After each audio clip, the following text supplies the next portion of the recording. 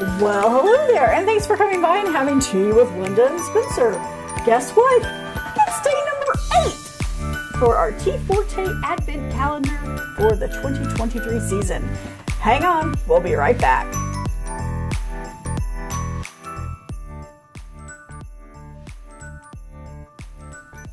All right, Spencer, for day number 8. Ocho. Day number 8. The Ocho, ESPN. The Ocho. It's a wild theory, Cotton. Let's see if it pays off.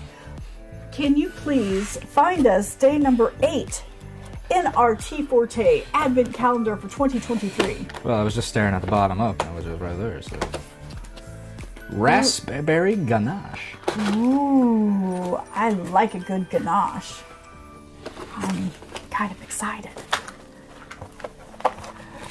All right, this is a... Okay, so as an aside, I have bifocal toric contacts because I have astigmatism and I'm over the age of 40. So I have a lot in my eyeballs, and I had RK surgery many moons ago before LASIK was even a thought. And so my vision has not ever been really great since I've hit the magical age of 40. So when I first looked at this to see what kind of tea it was, I swear it said diabetic tea. But it's a black tea, so, shame on me.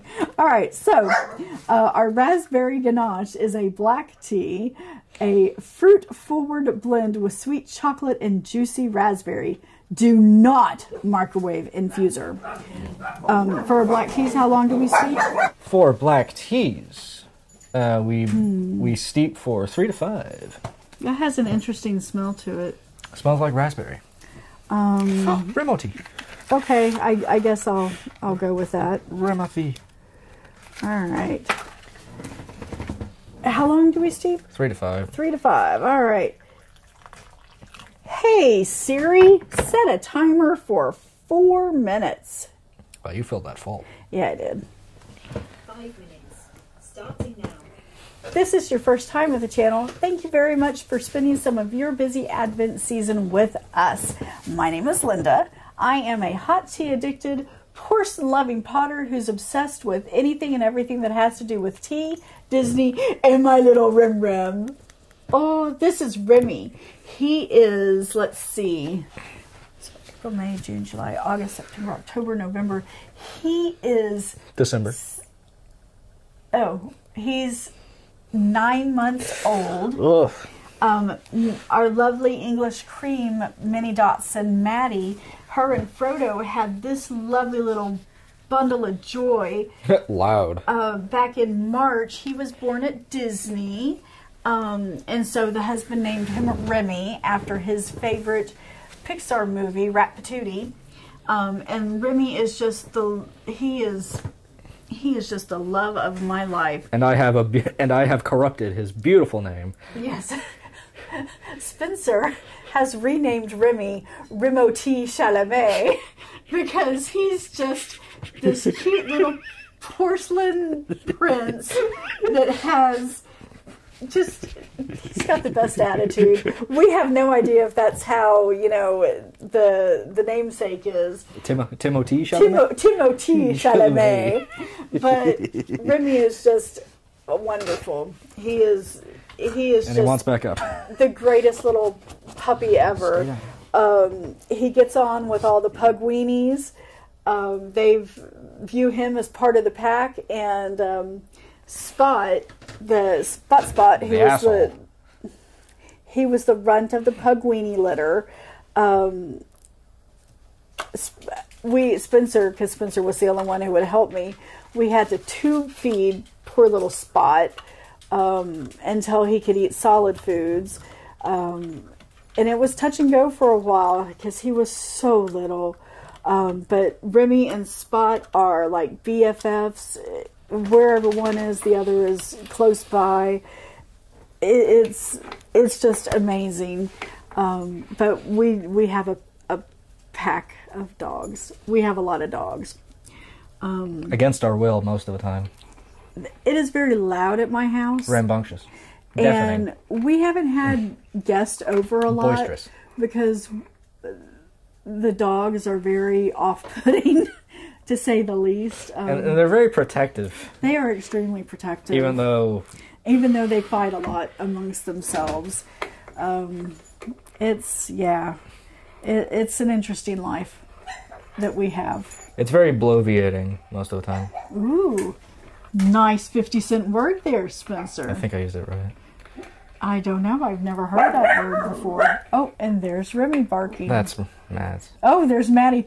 I swear they sound exactly alike. Hey Siri, stop timer.